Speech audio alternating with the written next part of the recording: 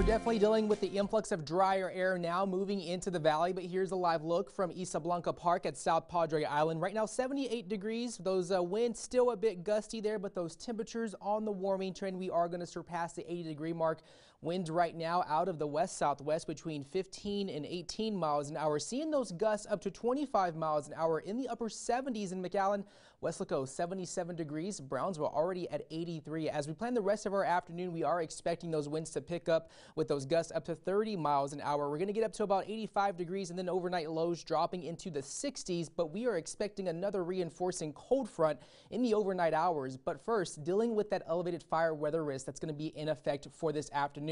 So dry air, windy conditions is causing fire concerns across the valley. So outdoor burning really not recommended for today, because any wildfires that do happen, they're going to spread rapidly. So definitely be very cautious as we are dealing with a bit more drier air later this afternoon. The National Weather Service issuing that fire weather warning for Hidalgo and Starr counties, and then areas in Willacy and Cameron counties are under a elevated fire weather risks there. So we are expecting those conditions to be dangerously dry. Here's the weather setup. We are seeing two cold fronts moving through the state of Texas right now. The first front that's moving through the valley, bringing some drier air. Those temperatures still warming. However, another reinforcing cold front just behind that, bringing some cooler conditions that are going to be causing those overnight temperatures to drop into the 40s. And we're going to keep those breezy conditions in store for us for tomorrow morning. So we're going to see some wind chills in the upper 30s. So definitely get those jackets back out, because Friday morning, really cold for the valley, as well as those high temperatures only topping out in the 60s. We're going to have a high pressure system move on in across Texas. This is going to clear our skies out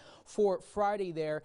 Highs only in the 60s, but mostly sunny conditions. We are expecting some increasing cloud cover as we head into Saturday and Sunday. So we could see a few showers out of this, but for Saturday and Sunday, highs in the upper 60s, 70s. So we're going to be seeing roller coaster temperatures at least for the next several days here across the valley. And then for next week, highs surpassing that 85-degree mark in the upper 80s in some locations for Tuesday and Wednesday, with mostly sunny conditions there as we head into Monday and Tuesday. So expecting a roller coaster effect of weather pattern as we head into the next few days there, but no significant rain chances in store for us as we go into the start of next week for us here across South Texas. As we look at future clouds and radar, overnight lows dropping into the 40s. So we're going to be waking up tomorrow with temperatures in the mid 40s there.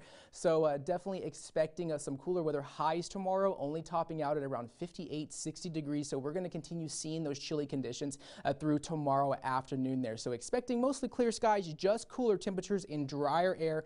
And of course, just a reminder that fire weather risk still in store for us as we head into the overnight hours. Lows tonight dropping into the mid 40s, highs tomorrow in the 60s there. Winds still gusting up to 23 miles an hour.